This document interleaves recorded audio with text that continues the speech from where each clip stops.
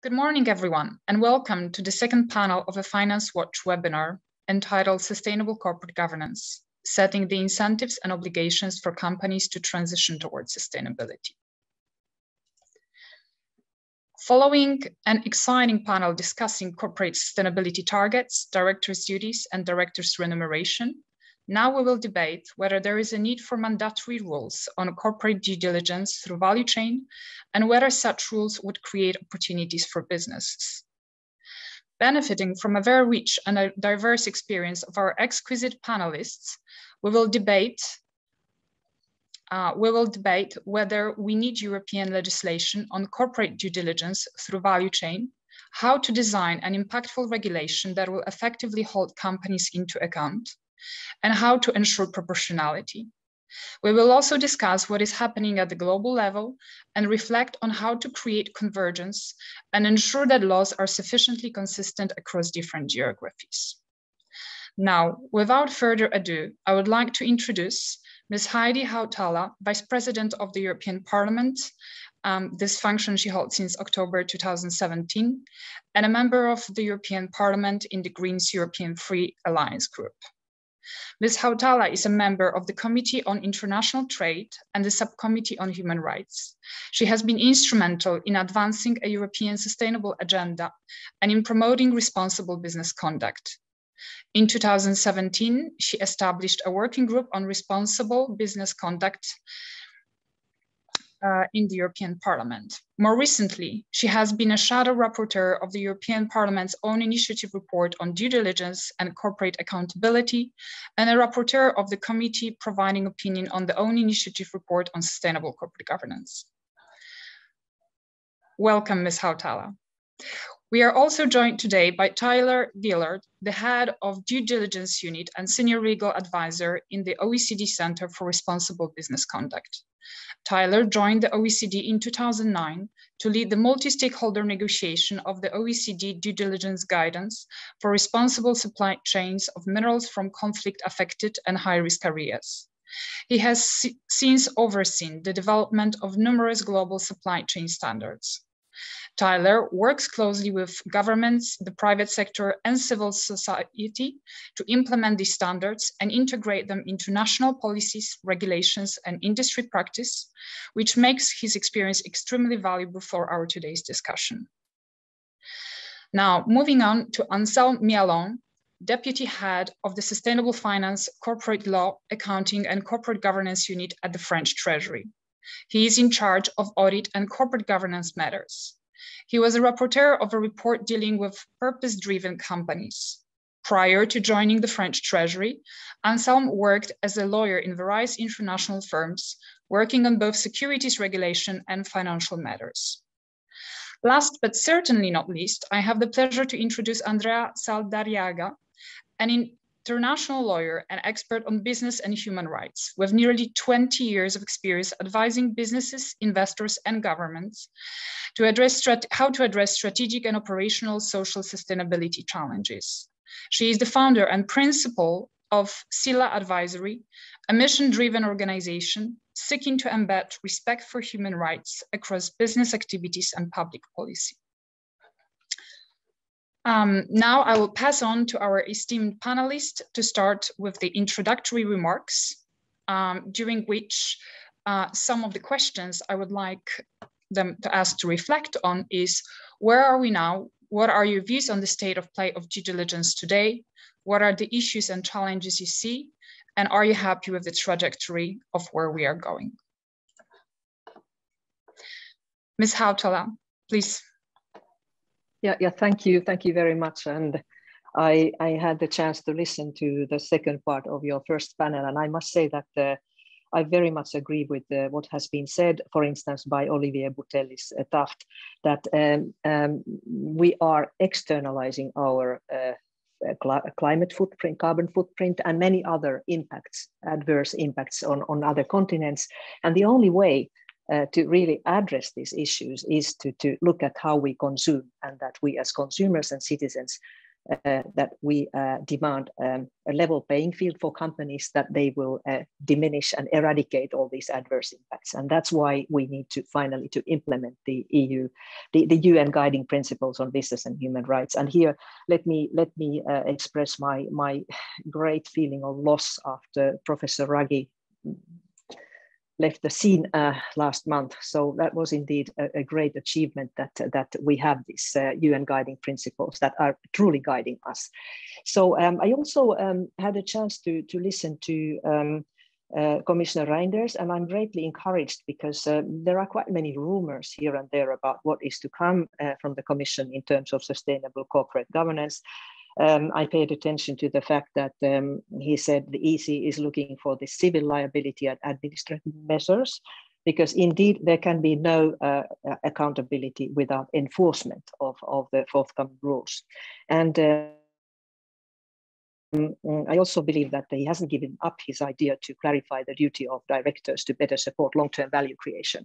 And in this light, I would like to say that I was really astonished to see last spring that the directors of the 5 Nordic country business organizations wrote a very angry letter to the Financial Times saying that it's unprecedented, it's unforeseen that now the EU would let the NGOs sort of hijack the companies. Of course, this is not what is going to happen. But the question is that now it's time that companies must be invited and obliged to study their operating environment, their business environment, and this principle of double materiality that we all want to see in the new rules should apply, that the company is observing carefully its own impact on its stakeholders and environment, and how the operating environment affects the company.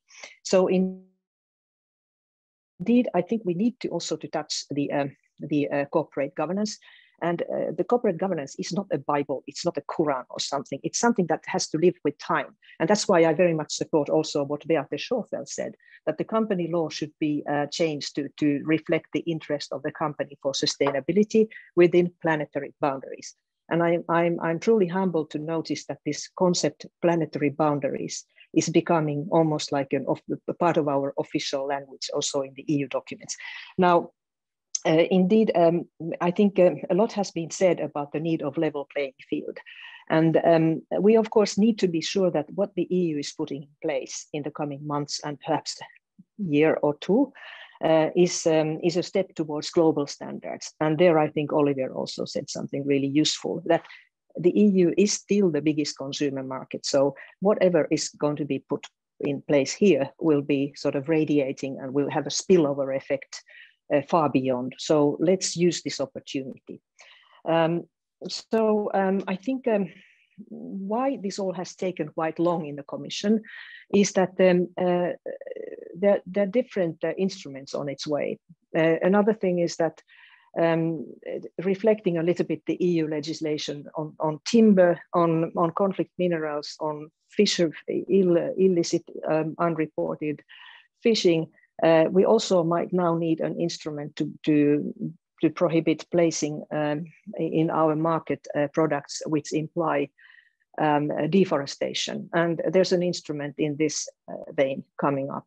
So all this has to be kind of, let's say, it has to form a puzzle that where all pieces fit together and that they support each other. And I pay attention to what Reinders announced to you today, that there will be other accompanying measures coming up with the sustainable corporate governance legislation. So I think maybe I'll leave it to this. I'm very optimistic, and I realize that the Commission is studying quite carefully what the European Parliament proposed in its resolution on the 10th of March in the Lara Walters report.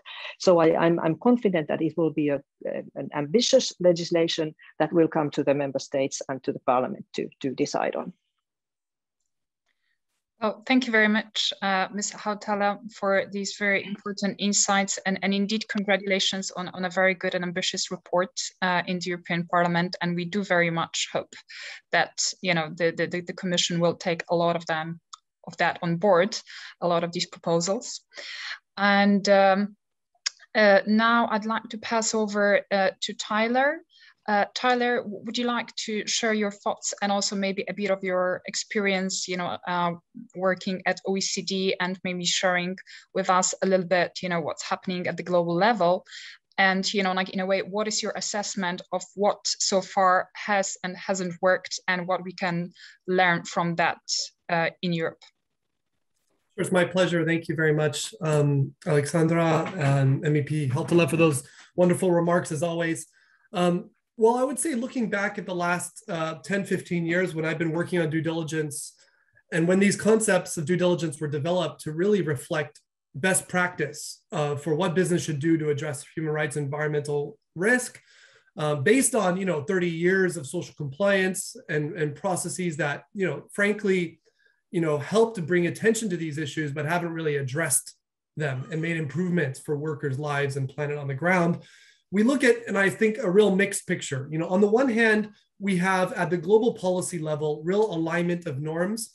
That is, I think that cannot be understated how important that is, and not easy. You have the concept of due diligence is a thread that runs through both ILO standards for labor rights, obviously the UN guiding principles, and the OECD guidelines, which extend that principle also to environmental harms and corruption.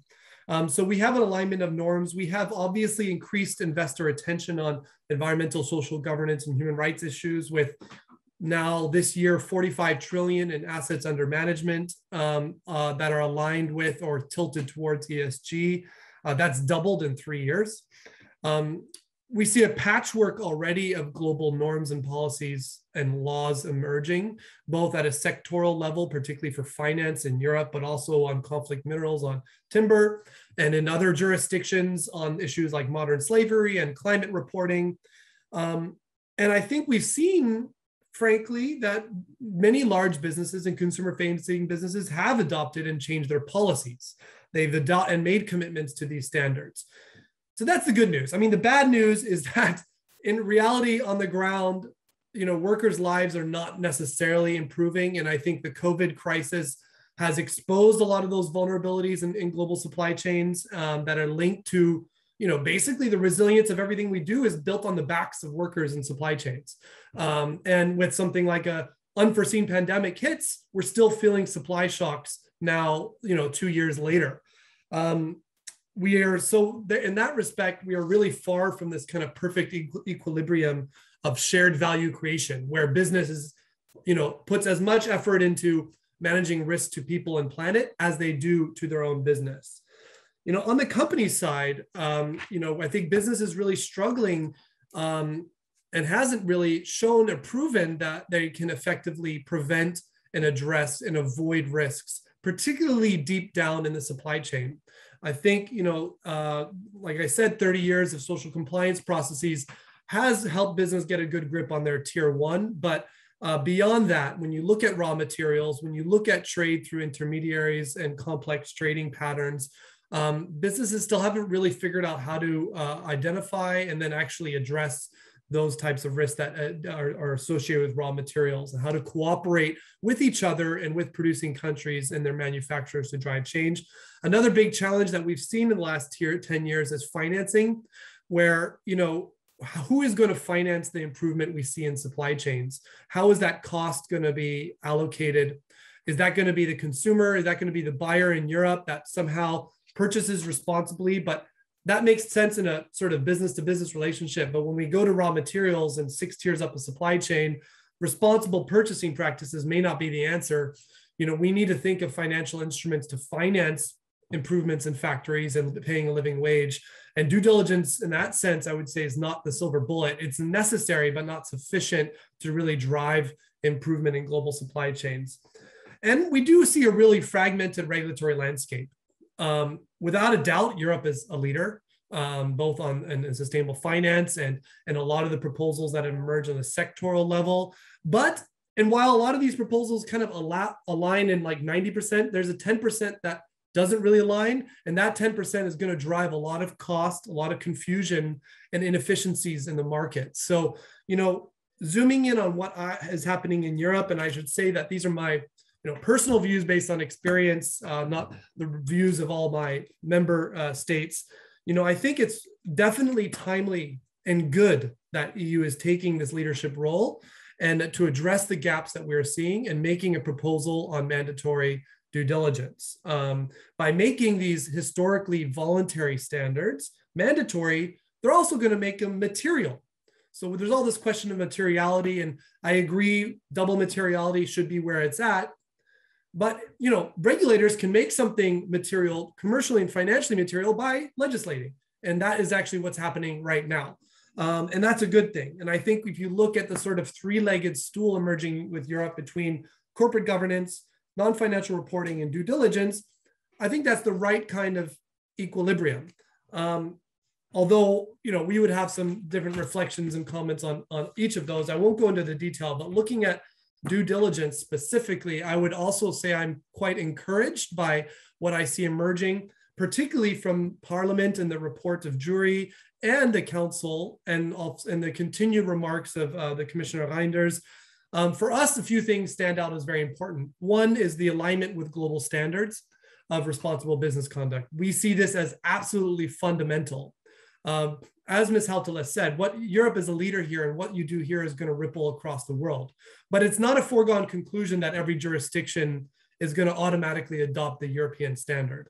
And therefore, by using global benchmarks that are agreed by other governments and supported by civil society and workers, we can help ensure that level playing field and that collaboration, so that business spends their money on addressing risk to people and not on compliance processes in 12 different jurisdictions. And frankly, supply chains are global. And if we don't have this alignment, we're not going to create a regulation that works.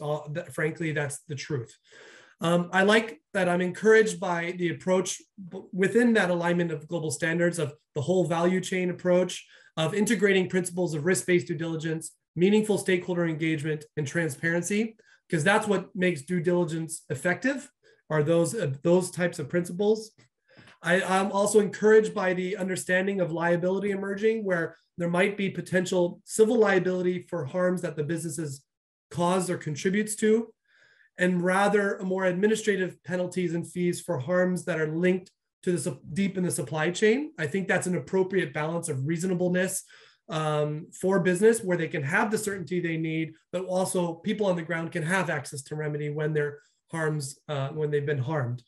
And critically, the point of complementary and accompanying measures is going to be fundamental from our perspective. If we look at other jurisdictions where these types of laws have emerged, including in Europe, and the conflict minerals regulation is really a model here in providing information on conflict zones and providing guidance and a recognition process for sort of industry or multi-stakeholder efforts. I think that is going to be very, very fundamental. And I think, due diligence is not going to be a silver bullet to address all the harms here, and the accompanying measures, trade measures, public procurement measures, financing, but also just risk information on country risk information is going to be fundamental to delivering, I think, what this seeks to achieve. So happy to explore some of those issues further. That's my initial reactions, Aleksandra. Thank you so much. That's excellent, Tyler. And indeed, happy to discuss further. But for the time being, let's pass on to Anselme. Anselme, would you like to share the French experience? In France, you've had law on due diligence already for quite some time. However, my understanding is that it's mostly about reporting, not necessarily so much about obliging companies to do it, or it's a little bit, I would say,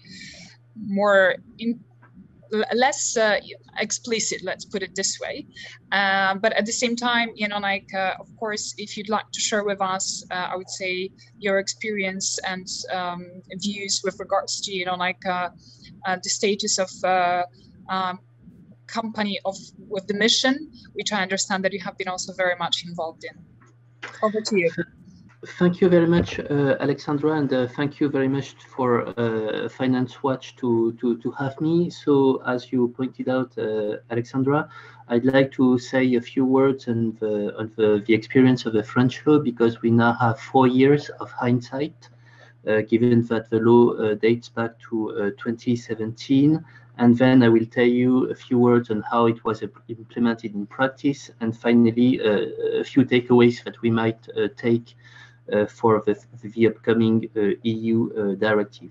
So a few words to start with on the French law. So as you know, the French law set relatively high thresholds, namely that those thresholds of 5,000 employees are assessed on a consolidated level, meaning both the ordering company and its direct or indirect French registered subsidiaries. So the threshold is set at 5,000 employees, and you have an alternative threshold of 10,000 employees for direct and indirect subsidiaries registered globally.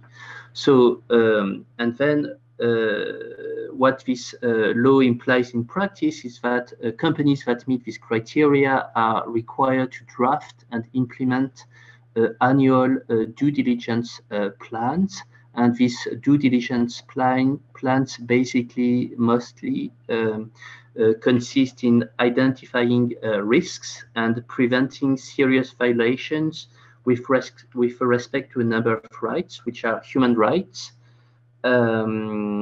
fundamental freedoms, health and safety of employees, and environmental risks that result for company, subsidiary, supplier, and some subcontractor activities. So it's important to bear in mind is that these due diligence plans require a risk mapping exercise, which implies prioritizing risks.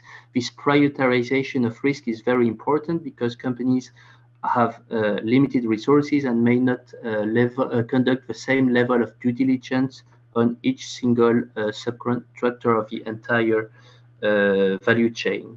So a few things to note about the French law, which, as you said, Aleksandra, is very short. It's not very prescriptive, meaning that it doesn't provide mandatory due diligence standards, meaning that in practice, companies may use internal codes of conduct, OECD guidelines, ILO standards, as mentioned by Tyler, or any other sectoral charter. So what we see in practice is a great diversity when you look at the various due diligence plans.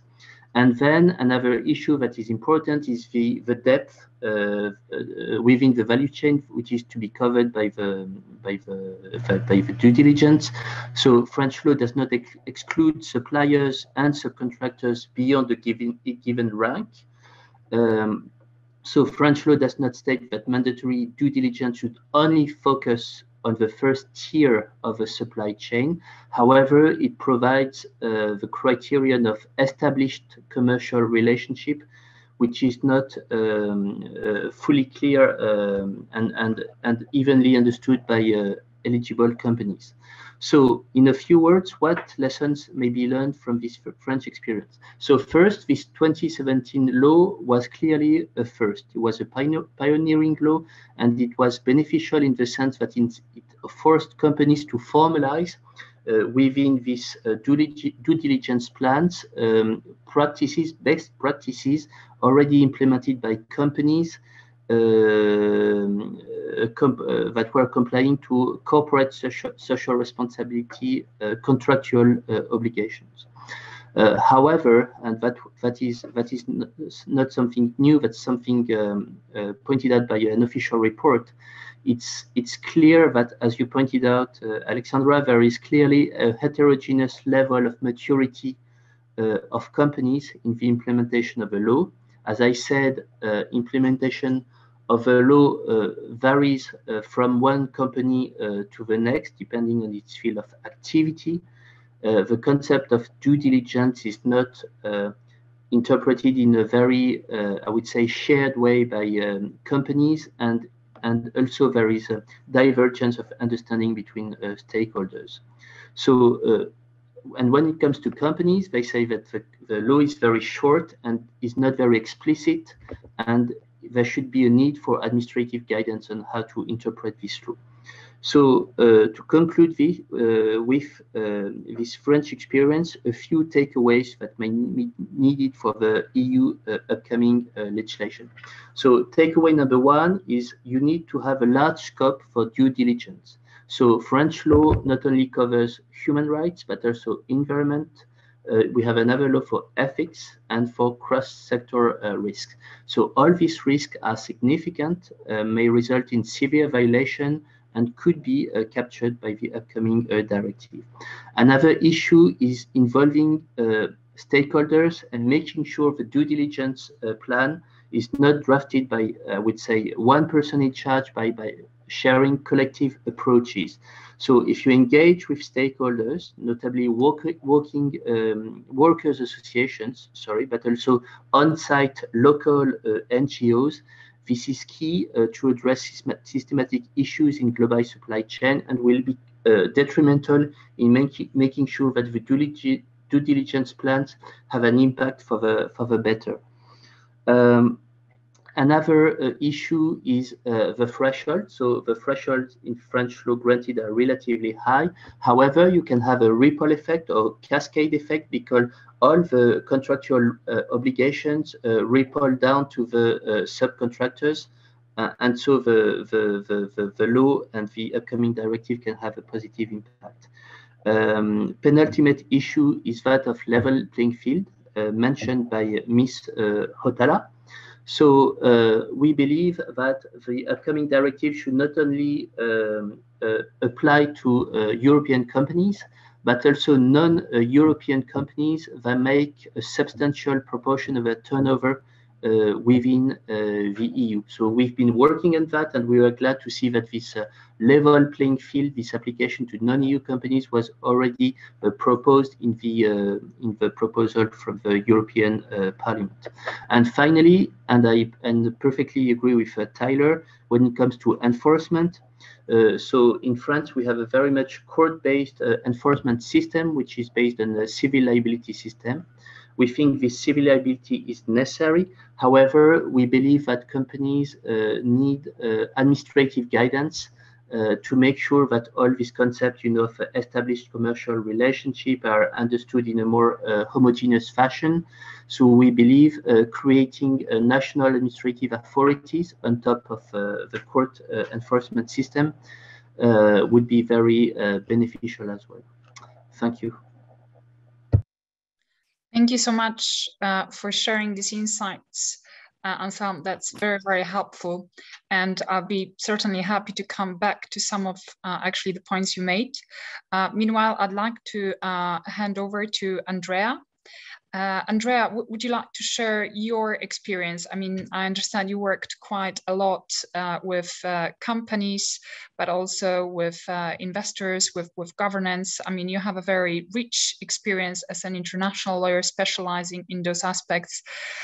We are very keen to hear your experience and insights also.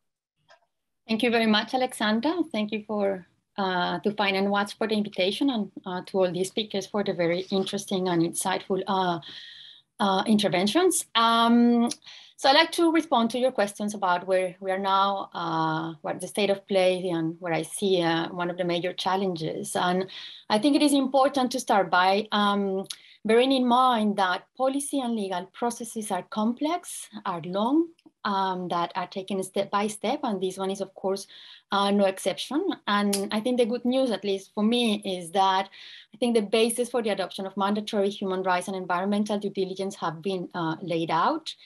And in my view, precisely what we're doing already with, in particular, financial institutions, is working on integrating what we already see out there in the regulation, and we already see out there an obligation for human rights and environmental due diligence. And this is something that is very much concerning financial institutions at the moment, and understanding what is the scope and the extent of those obligations. So I want to make in particular 3 points, because I think it is important to understand that the adoption of a specific instrument of mandatory human rights and environmental due diligence should be also understood in this larger context, of other existing obligations. And okay, I want to make then 3 points on that.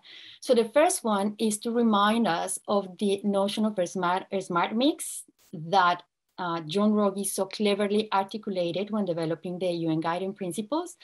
And this smart mix refers to the state duty to protect human rights. And that duty encompasses the need for states to have effective legislation and regulation to protect against human rights harms by businesses.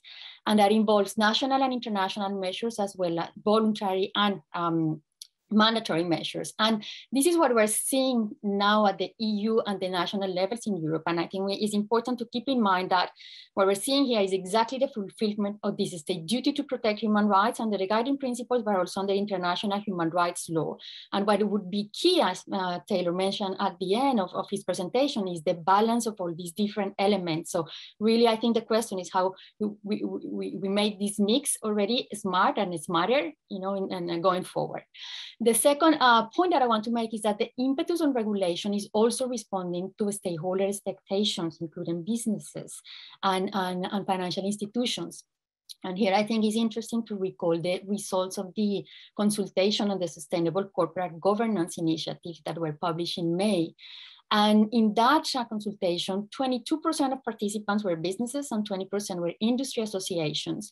And we should remember that in that consultation, 82% of participants supported the development of the legal framework on due diligence and were asked about the preferred design of that framework. The most ambitious design got 48% of the support. And we also have seen letters of support from German and Dutch businesses. And I think very interestingly, again, last week, we had a statement by 94 investors representing 6 trillion of assets under management, reaffirming the support for robust due diligence. And then the third point that I want to make that connects with the position of business and finance at the moment is really understanding that there are already legal requirements for them for human rights and environmental due diligence in the context of the EU Green Deal.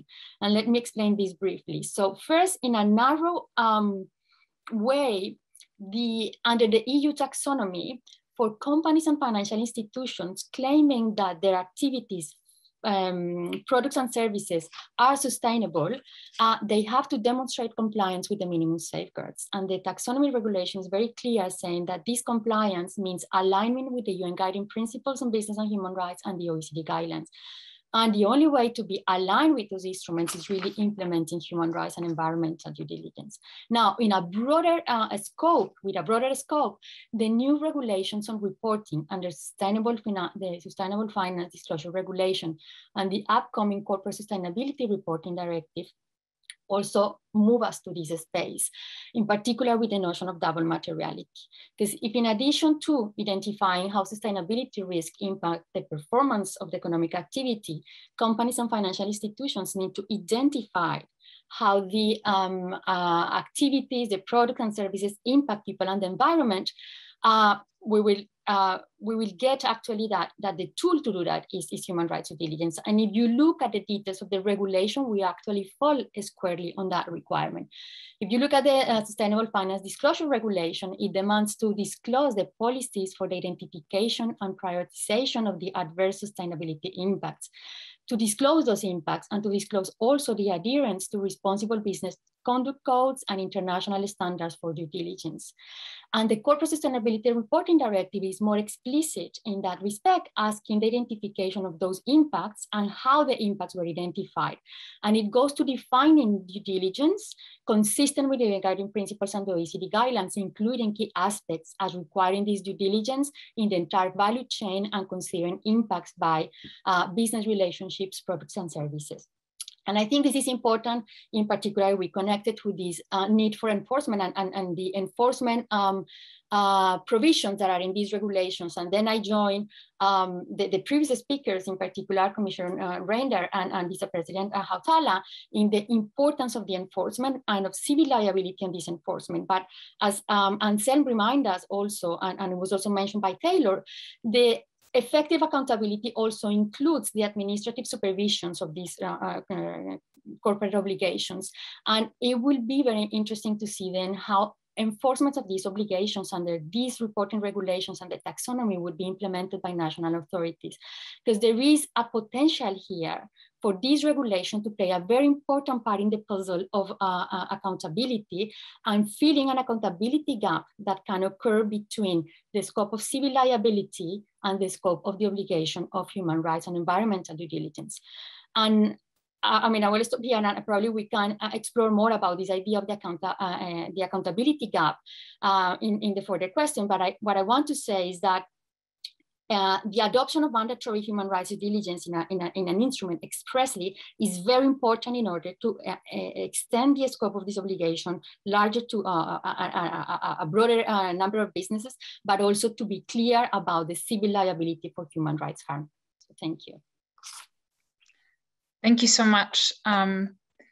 Actually, I think what here strikes me actually from our discussions that I think the word enforcement came many times. And I think in general, enforcement indeed is key to make actually rules effective. And I think this is also part of the problem that also in the EU, we have so many rules, a lot of them very, very good. But the problem is that many of them are not sufficiently enforced. And I think very often there is even not enough verification to what extent they have been properly enforced. And then we have this kind of tendency when the businesses start complaining like, oh, there is new rules coming, you know, subsequent revisions, which in a way actually are due to the fact that, you know, the rules we currently have are not really delivering. But I think maybe part of the problem is that the rules we have are just not really properly enforced. So actually maybe pausing here for a while, I'd like to actually maybe spur a little bit on a debate how to ensure that we create an effective regulation. You know, I would say here, generating positive impact. And what should be the enforcement mechanism to make it effective? Do we need judicial enforcement with liability and compensation in case of harm caused by not fulfilling the due diligence obligations? Do we need supervision by national competent authorities? And if yes, should it be based on complaints, or should it be, you know, a kind of a random or regular check of whether companies are actually fulfilling their obligations?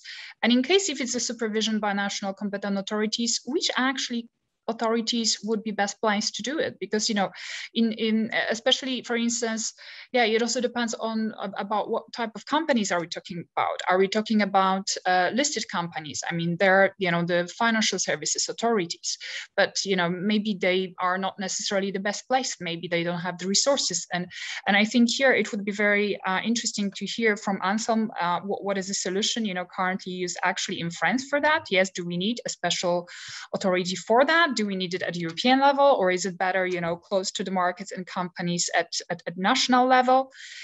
And yeah, I don't know whether maybe this is also something we want to discuss later on and not immediately, not to mix it up. But I think the topic of actually the liability, civil liability, is also key. And here I'd like to ask, whose liability should it be? Are we here talking about liability of directors? So linking a little bit to the discussion in the previous panel and to something which is very, very controversial. However, a very important decision, actually a discussion to have. Why? Because, yeah, at the end of the day, I think the problem is that we're humans. And I think, unfortunately, not everybody is very ethically driven. And very often when people are not really responsible or made responsible for something, they just don't really care. And I think with the last financial crisis, what we have seen that actually a lot of people who were taking decisions, they got away without actually any, you know, paying for what they have done. Instead, they actually found other scapegoats, or eventually maybe it was, you know, the company's money, you know, that was, so eventually maybe also shareholders' money. But for instance, individual directors were not really held accountable. But yeah, maybe starting first with the enforcement. So yeah. Yep, Tyler? take a first crack. I don't think I have, and I'm looking forward to hearing both Anselme and Madam Hautala's views on this, because I think they have probably a better sense of the reg enforcement ecosystem in Europe. But I would say a mix of both judicial and sort of supervisory, administrative supervisory is necessary. The judicial, from my view, should be limited to, like I said, harms that the business causes or contributes to, so that where there's a sort of, let's say, a causal link between the actions of the business for foreseeable harm without adequate safeguards. So that will provide some opportunity for individuals in the courts to work some of this out and to provide a remedy, which is critical.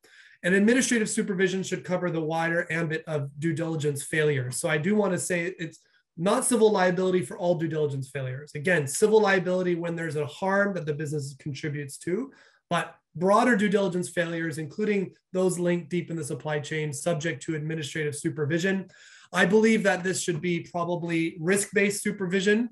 And, you know, this is not unknown. You know, anti-money laundering authorities, offices that are looking and supervising for bribery are very used to risk-based supervision and what that looks like and how to do that. So we're not talking about something completely new here. With food safety, there's risk-based supervision. There's a lot of areas where there are supervisory authorities, and risk-based means that they will take all kinds of information, including individual complaints, including monitoring and information from police or law enforcement authorities, or monitoring reports, and follow up. But here I want to say that unfortunately a lot of work and sometimes even advocacy is on regulation. And then once the regulation is adopted, everyone's like, okay, we're done. And in fact, that's actually where the real work begins. And I would say law enforcement and supervisory authorities are often left out of these discussions and are not part of the sort of international discussions to how to like build their own capacity. So we have, for example, a network of law enforcement authorities on minerals related crimes in mineral supply chains. And what we've seen is really surprising, that police and customs units and all the tax authorities and anti-money laundering authorities, who are all dealing with crimes in mineral supply chains, are not talking to each other, are not well resourced. And, you know, and particularly for global crimes, which involve cooperation across jurisdictions, are not very well equipped to cooperate with their law enforcement counterparts to share information and to detect, investigate, and prosecute certain crimes. So I mean, I think where we need to be working and focusing and really encourage advocacy efforts to support law enforcement and the supervisory authorities to make sure they're well resourced. On the question of director duties, I think I probably don't have an answer for that, but I'm looking forward to hearing the others' views. Thank you so much, Tyler. Yes, Andrea? Thank you, Aleksandra. I mean, I totally agree with Taylor. I think that, I mean, you need both. You need civil liability for the harms and then the administrative supervision. And I think it's interesting to have in mind that there is a lot of work already done also in these, and we should not forget the project of the Office of the High Commissioner on Human Rights on accessibility, on accountability and remedy. And there is a lot of advice there for states and about how to go and how to look at these issues. And there is also recently document by the Office of the High Commissioner and SHIP regarding at administrative supervision and what would be the requirements of this supervision in order to be effective. And I mean, one of the biggest challenges in this area would be that of capacity building, which is going to read on the sense that Taylor was saying about not leaving these government officials alone afterwards. And that would also go in the way of avoiding the enforcement being, and in particular administrative supervision being just a thick exercise, right? So you need really to staff those authorities that would be in charge of the supervision with people who are knowledgeable about the normative standards and what underlies the normative standards in order to do a really qualitative assessment and not only a quantitative assessment and kind of like very, you know, basic issues about human rights or I mean, environmental and human rights diligence. And there is also about the effectiveness of the sanctions in order to be dissuasive. So it has to be also, I think, consistent and very clear for companies what that entails. And it goes again to this element that was mentioned before about guidance, which is also part of the smart mix that I was referring before, and that also John Reggie had in mind when developing the guiding principles. It is not only the legislative documents, it is also the guidance that can be provided and the clarity that can be provided. So I think that we should consider this a challenge of capacity building for the administrative supervision. And in terms of the liability question, we also need to look at a broader picture again and seeing again the smart mix. And I want to call the attention here of a very interesting discussion that is happening right now today as we speak here. The International Law Commission, the Sixth Committee, is actually looking at a resolution to start a convention on crimes against humanity that includes private actors, and that includes not only the individuals, but also the companies. And that is another little piece. We really need to see that this is, this smart mix or this puzzle that has many different elements. And when we think about enforcement and accountability, we need to really take into consideration all those elements. Thank you. Thank you so much, Andrea. Ms. Hautala, would you like to react with your thoughts? Yeah. Well, I think I've been observing with great interest these court cases that seem to appear more and more often, where actually companies are made accountable and liable for harms done. And there's this quite groundbreaking one from the Netherlands, I think from May, where 16,000 citizens challenged the Royal Dutch Shell on climate emissions and sort of laggard climate policies. And it's really interesting to find out that in fact, when the court ruled that Royal Dutch Shell had not done enough to reduce their emission, first in the whole of their value chain, also including their subsidiaries. So, and there was a direct reference to the UN guiding principles on business and human rights. So we see that environment, climate, human rights are kind of very often now interlinked in myriads of ways. So this kind of accountability, I think, adds to the need to set some sort of minimum standards for civil liability.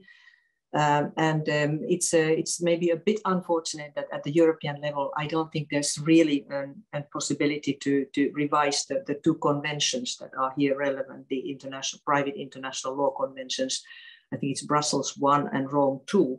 So probably because to add something on corporate liability might lead to the opening of the Pandora's box and to also bring about many other needs, which everybody not may support.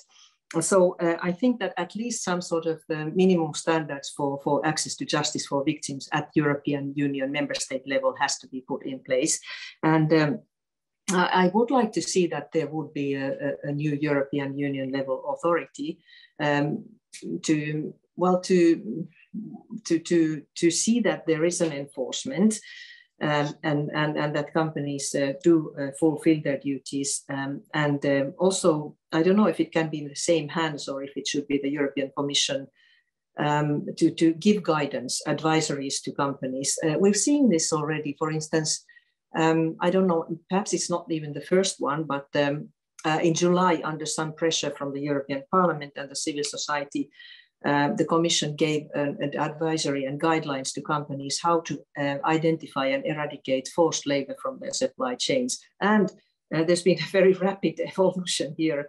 Not long ago now, the Commission's president has announced that there will be a legal instrument to prohibit imports of products produced with forced labor, which I have a strong view that it needs to be a trade instrument.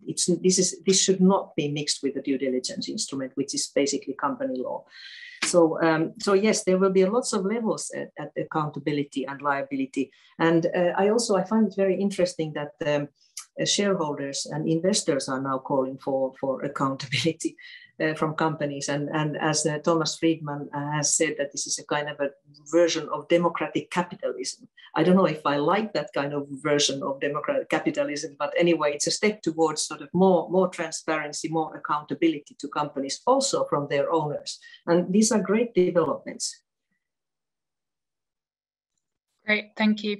And indeed, actually, well, I think we see more and more actually as I would say a few requests from the investor side, which I think is definitely very positive. And I think what helped is the fact that now they face their own obligations with sustainability disclosures regulation. And basically, if they don't get this information from companies, they will be in difficulty to fulfill, their own duties. So yes, in a way, sometimes it shows this kind of a, trickle effect in a way, how it works. And in case of indirect, I would say maybe rules to some extent. However, I think, everyone, including businesses, would, I think enjoy also more clarity. And I think investors would also appreciate that they don't necessarily have to chase, I think, companies for the information.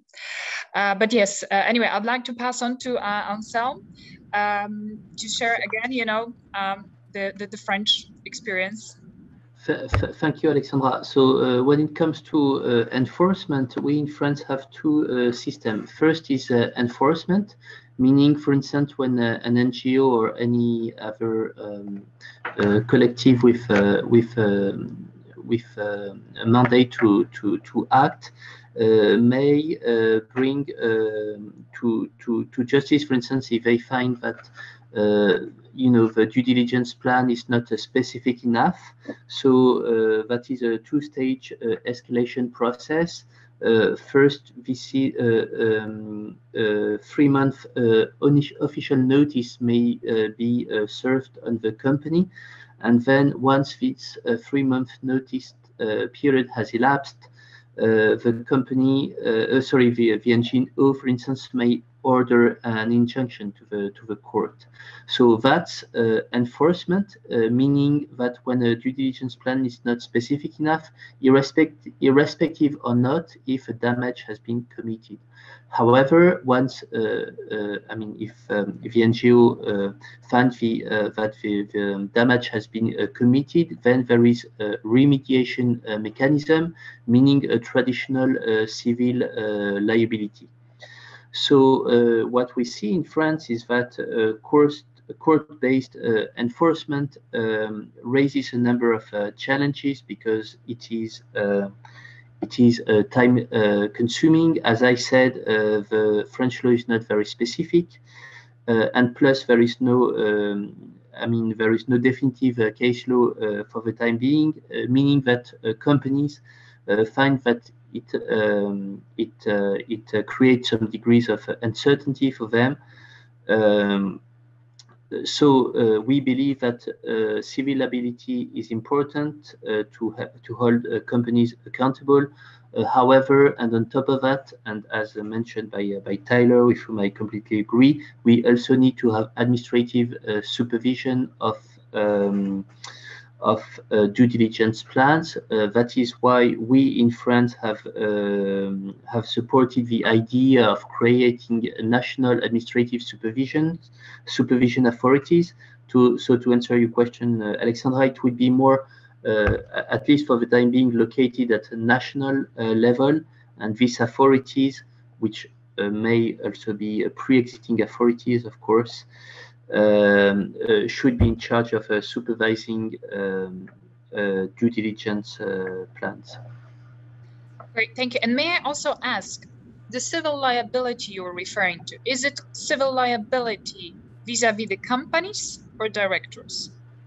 It is a civil liability vis-a-vis the company, the legal entity. And do you think it is sufficient? Do you think it's actually effective in itself, or do you think it could be interesting? I mean, putting maybe for just 2 minutes aside all the practical political challenges with regards to achieving it. If we could do whatever we wanted and whatever we think that actually works best, do you think that actually making directors liable for that would be the best way to go? So I'm not the most qualified person to answer this, but I think this raises challenges in terms of intentionality, that would need to be demonstrated to make sure that the director, on its own volition, deliberately omitted to comply with the law. Also, the board of directors is more seen in France as a collective, as a collegiate body. So I guess French case law is more reluctant to to imply the own individual liability of each single board member. And plus, I mean, that's something to be debated, but it also, I mean, we don't want to deter, board member candidates from being in this position. So it could raise challenges, but I mean, that's something that could be that would deserve to be explored. Yeah, no, definitely. And indeed, I agree that, we also, of course, if we were going to go down the route and if it was actually feasible to, achieve something there, I think, of course, the rules would have to be very carefully balanced, because, of course, we don't want to go, to the ethics extreme. Of course, we don't want to end up in a situation where nobody wants to be a director. And of course, we don't want to, create, I would say, undue problems, for the people in this kind of positions who may, as you said, may not be personally, responsible for everything. But I think it could be still interesting to, for instance, ponder around, okay, is it possible then to link the civil liability maybe with the board as a collective body rather than the company? But anyway, I see that Tyler and Andrea would like to react to that. Well, I was just going to say, I mean, I think the challenges raised by Anselme are correct. We need also certainty with the law. But, also want to point out what Andrea said, under international criminal law, individual directors could potentially already be responsible for aiding and abetting international crimes. It just, the problem is that it's not very clear in various jurisdictions how that might be arise, or that kind of crimes may be, prosecuted. There may not even be a legal basis in some jurisdictions. So, but I think there's already a framework there. To Andrea's point, the ILC, what they're doing, the International Law Commission, could be very helpful in clarifying some of these things. And there's been a lot of good work already historically on clarifying corporate complicity, individual liability. And if you look back to the origins of some of this stuff in law and back to Nuremberg, I mean, there were companies, directors that were prosecuted in Nuremberg for their complicity in very serious human rights violations. So I think there's a framework there. I'm not sure the due diligence is the right way to push that framework. I think it's maybe a different way, but there's already something that can be built on. I think, I mean, my point goes to coordination, and I think, I mean, I agree with Taylor, I mean, and generally about like looking at this broader picture and seeing the different elements that are already out there in terms of civil liability. And yeah, to the work that has already been done extensively, including during the mandate of John Broggie, looking at these concepts of contribution and abating and weighting. So really, there is already quite a lot of things that could be useful in this debate, but I agree that it shouldn't be necessarily in the law for human rights diligence. Now, the point that I wanted also to make in terms of coordination is also with respect to the administrative supervision, because what is that in practice would happen? So if there is this new regulatory measure imposing a mandatory human rights due diligence that would have at the same time some authority looking at this, I mean, supervision authority looking at compliance with the law, and at the same time you have on the other side all of these reporting requirements and all of these, I mean, under the corporate sustainability reporting directive and also under the sustainable finance reporting disclosure regulations, you have also there enforcement, and it is also given to national authorities that will be looking at the substance of, I mean, at this reporting and how this reporting in a way would match or not with what is happening in the company. So would those be in the same, I mean, given to the same authority? And that goes to your question, who should be the right authority doing that? And I think when thinking about the structure, this is important to take into consideration. And that is why I think that it is important to understand that already under these existing regulations and new reporting obligations, there is, this element of due diligence already out there, and that needs to be coordinated with whatever is really done, more substantially in a mandatory human rights and environmental due diligence instrument. Thank you. I think Ms. Hautala wanted to comment as well. Yeah, I think I have to agree with Tyler and Andrea that this framework is probably not the place to put the criminal liability in. But I also agree that in the most severe breaches of human rights, it is about crime, indeed. And so there are frameworks that people, as persons, as directors, must be accountable. So we can all imagine what those could be. But are we coming to the end of our time now, or do we still have a few minutes? Because I wanted to make a point which I think Tyler touched particularly.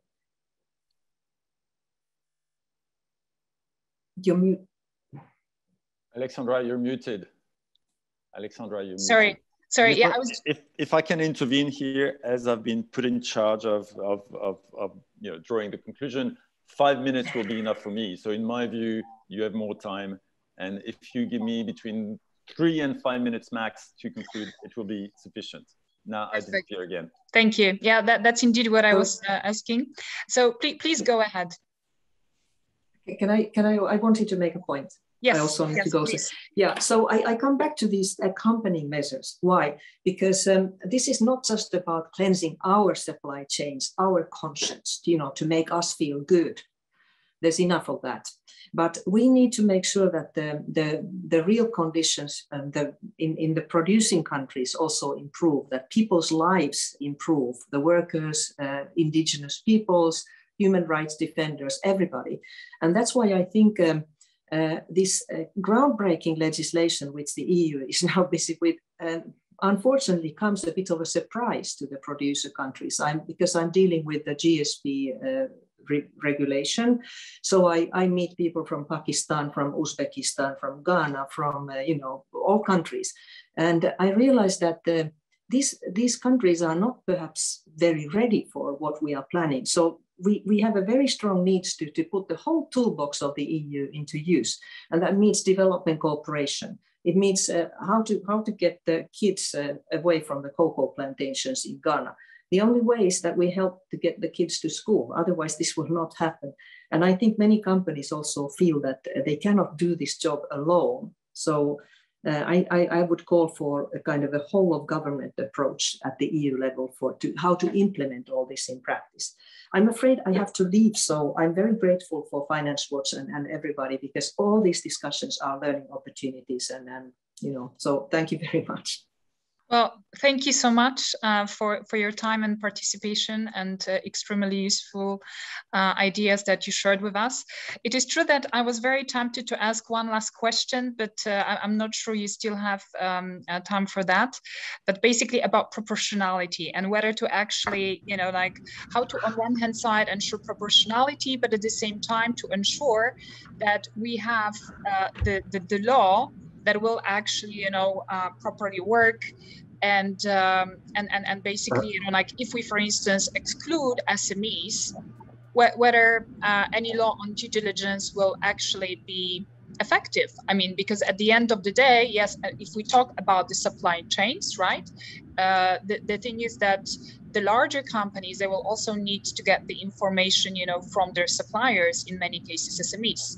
However, of course, somebody could also say yes, we could also leave it to the market forces in a sense that, yes, then it will be the duty of the larger companies asking smaller companies for that information. But yeah, I think there can be pros and cons, to all of these approaches, but yeah, I'd be happy to hear your views on that. Aleksandra, I can comment. I can briefly comment on that. So, so two things. First, as I mentioned, French law requires risk mapping, and French law further states that risk mapping implies risk prioritization. So what does this prioritization mean in practice? It's very important. It means that you cannot, due to your limited resources, for a company possibly conduct the same level of thoroughness in terms of due diligence on each subcontractor. So for instance, when a company maps its own risks, it should identify suppliers or subcontractors, but for instance are located in a given geographic region with risk of, severe risk of violations, and then should adapt or adjust its due diligence measures for, depending on this prioritization of risk for contractors. So, for instance, conducting on-site inspections or working with on-site NGOs on, I would say, sensitive suppliers, but then for lesser sensitive suppliers, document-based audit may be sufficient. And then the other point that I wanted to make regarding proportionality is that even like in France, as I said, we have relatively high threshold for ordering companies, it still has some ripple or cascade effects on subcontractors because contractual audit clauses, for instance, are replicated down the supply chain. So my point that you have the issue of the thresholds for ordering companies, but it can still have some positive impact along the value chain for SMEs, even if they are not captured as in their capacity as ordering companies. That's very interesting. Thank you. Tyler, Andrea, would you like to respond to that as well? Yeah, well, I think on the question of how to treat SMEs, I mean, on the one hand, SMEs make up almost, at least in OECD countries, 90% of the corporatized entities worldwide, probably, and roughly 80% of employment. They are hugely exposed in many cases to global value chains as well, and in some cases also high risk themselves if they're in specific sectors. So it is a challenge. I mean, on the one hand, we need SMEs to be able to avoid too much red tape and to grow, but we also need them to observe international standards. Now, what we have seen in other areas like environmental requirements is that sometimes automatically excluding SMEs from a regulation can actually hamper or restrict their development. SMEs need to get access to finance. They need to integrate into value chains and have access to consumer markets. Sometimes regulatory requirements on environmental and social issues actually help them to do that because these are becoming, as Andrea so well put it, requirements of the financial market. So if SMEs want to get access to finance and grow, they may need to meet these standards anyway. And often it might be better for them to be part of a regulation where those standards are prescribed clearly rather than imposed by a client or a counterparty in a way that might be maybe undue. That's not to say that there shouldn't be phase-in periods for SMEs, perhaps proportional obligations that recognize more limited resources of SMEs. But SMEs, large companies and small companies both face challenges doing due diligence. They're just different kinds of challenges that they face. So, I mean, they should all be part of the puzzle. I mean, the complementary measure part has to be accompanied if you're including SMEs, particularly, and that includes financial incentives.